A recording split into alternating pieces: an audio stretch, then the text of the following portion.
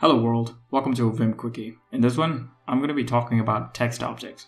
Vim comes with a set of text objects. For example, this sum inside quotes is a text object. I can operate on those text objects. That is, I can use the verbs delete, change, yank, copy, indent, and others. So if I want to change the insides of these quotes to thing, I should start with the verb C for change, I for inside, and a literal double quote for double quotes, and then type in whatever I want. Here, I just want to pass the variable crowd to this call to sort it.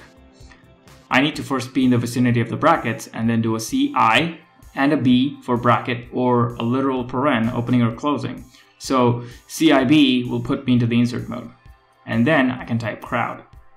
There's another variant of this which allows us to operate around the object. Here, I want this access to use the get method and pass operating system to it. So I also want to get rid of the square brackets along with the content inside it. I'll get into the vicinity, and now I want to see for change A for around instead of I, and a square bracket, and that will delete everything inside the square brackets including the square brackets. And now I can type .get of operating underscore system. Here's an exaggerated example where the indentation needs to be fixed inside these curly braces. The verb to indent to the right level is equals. So equals I capital B will get me there. You could also use a curly bracket instead of a capital B. You can look at more text objects by doing :help text objects. You can also define your own text objects like I've done here, which allows me to operate on the entire file. I can do DAE to delete everything inside the file.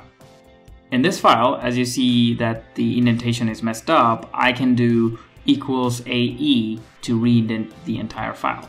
For the last text object, I'm going to get into an HTML doc, and the spotlight is going to be on T for tags. Say I want to change the title. I can get on this line and do CIT for change inside tag and type in the new title. Say I want to delete everything inside this UL. I can place the cursor on it and do DIT for delete inside tag. If I want to get rid of this entire section, I can do DAT for delete around tag. And that's it for this one. Thanks for watching.